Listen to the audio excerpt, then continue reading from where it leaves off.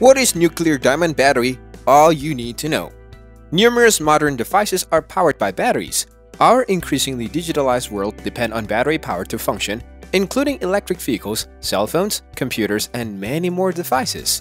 In order to meet humanity's growing demand for batteries in a way that is appropriate for an Industry 4.0 enabled society, scientists are working quickly to develop a nuclear diamond battery. The most typical battery found today, a lithium-ion battery, powers the device you are using to watch this video. These batteries do have their limitations though. They are delicate, expensive, requires a lot of upkeep, and pollute the environment when discarded. Whether they are in use or not, lithium-ion batteries have a short lifespan that quickly runs out. Better batteries are required for humanity. The nuclear diamond battery is said to be capable of lasting up to 28,000 years and uses nuclear waste as its primary power source and diamonds as its heat-conducting material. Naturally, you wouldn't have to worry about running out of juice on a hike or a night out if your phone was fueled by a nuclear diamond battery. Aside from consumer gadgets, batteries have the potential to revolutionize a significant portion of the current economy. They are beneficial for things like spaceships, satellites, high-altitude drones, and medical devices because they essentially last forever. Such devices need batteries with a long lifespan in order to function because replacing them would be expensive and difficult, especially if the battery is integrated into the product. It's not like we can simply launch into space and change the AA batteries in a satellite like we would a light bulb.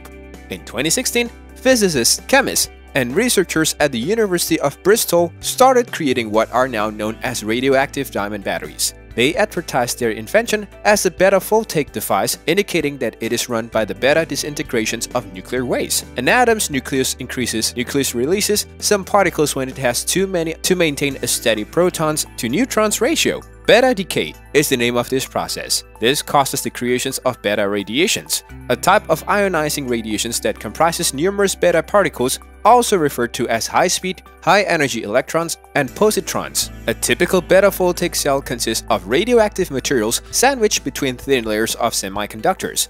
An electric current is produced when the nuclear material's beta particles, which are generated during its disintegrations, knocks electrons loose in the semiconductor. However, as the radioactive source is moved further away from the semiconductor, its power density falls. Nuclear batteries are hence far less efficient than traditional battery kinds. Here, the polycrystalline diamond comes into play.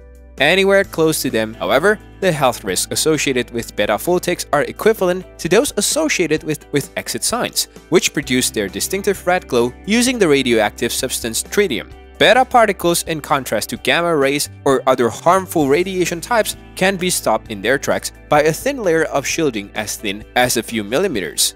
According to Lance Hubbard, a material scientist at Pacific Northwest National Laboratory, who is not associated with arc and light, usually just the wall of the battery, is adequate to stop any emission. They are quite safe for people because the interior is rarely radioactive at all. And he continues, the nuclear battery decays to a stable conditions when its energy runs out. So there is no radioactive waste left over. The first beta-voltaics appeared on the scene in the 1970s, but nobody really used them until lately. Prior to being finally supplanted by less expensive lithium-ion substitutes, they were initially utilized in pacemakers, where a defective power pouch might mean the difference between life and death. The emergence of low-power device today marks the beginning of a new age for nuclear batteries. We are talking microwatts or even picowatts here. So there are a terrific power choice according to Hubbard. The revival of these power sources was facilitated by the Internet of Things. A nuclear battery's capacity is strictly limited, just like that of solar panels. The power density decreases with increasing distance from the radioactive source to the semiconductor. Therefore, the power of the cell will decrease if the battery's layers are more than a few microns thick. Furthermore, because beta particles are randomly emitted in all directions, only a small portion of them will really strike the semiconductor and turn into electricity.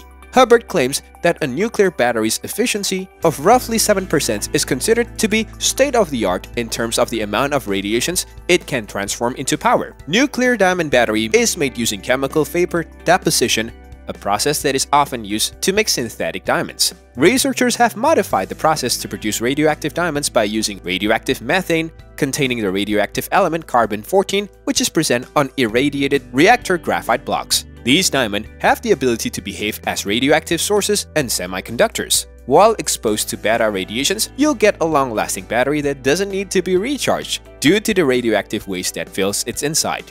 It can recharge itself for eons with little to no detectable degradations over hundreds of years. Theoretically, a single battery might be used for over 1,000 years without needing to be replaced or recharged.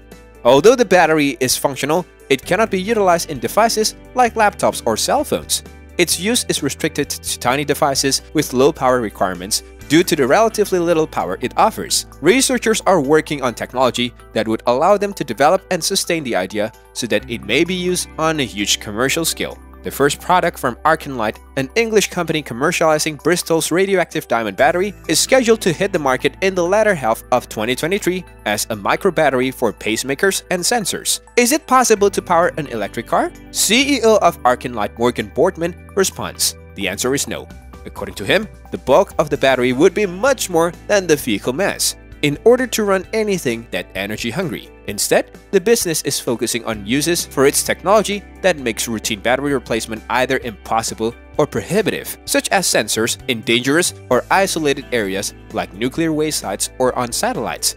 In addition, Boardman sees domestic uses for the company's nuclear batteries, such as in pacemaker or wearables. Instead of the reverse, he imagines a world in which people swap out their devices but keep their batteries. Boardman claims that you'll need to replace the fire alarm before the batteries. Perhaps, not surprisingly, many people dislike the thought of possessing something radioactive. Thank you for watching. Please subscribe to our channel.